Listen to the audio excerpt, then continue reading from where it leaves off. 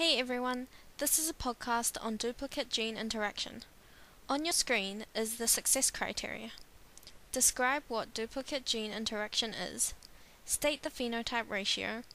Explain with examples how the genes interact. Gene duplication is any duplication on a region of DNA that contains a gene. The picture on your screen shows that a section of DNA has been duplicated so that there are two parts containing the same code. The phenotype ratio is very easy to remember, 15:1. A common example of duplicate gene interaction is wheat kernel color. There are two colors of wheat kernel that can be produced, colored, which is dominant, and white, which is recessive.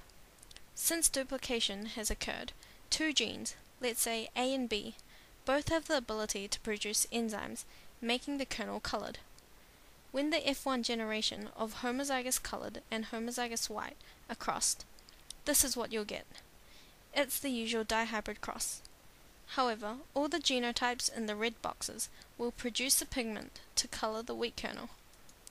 This is because the two non-allelic genes have the same role in protein production, so the proteins can be made by either of the genes alone.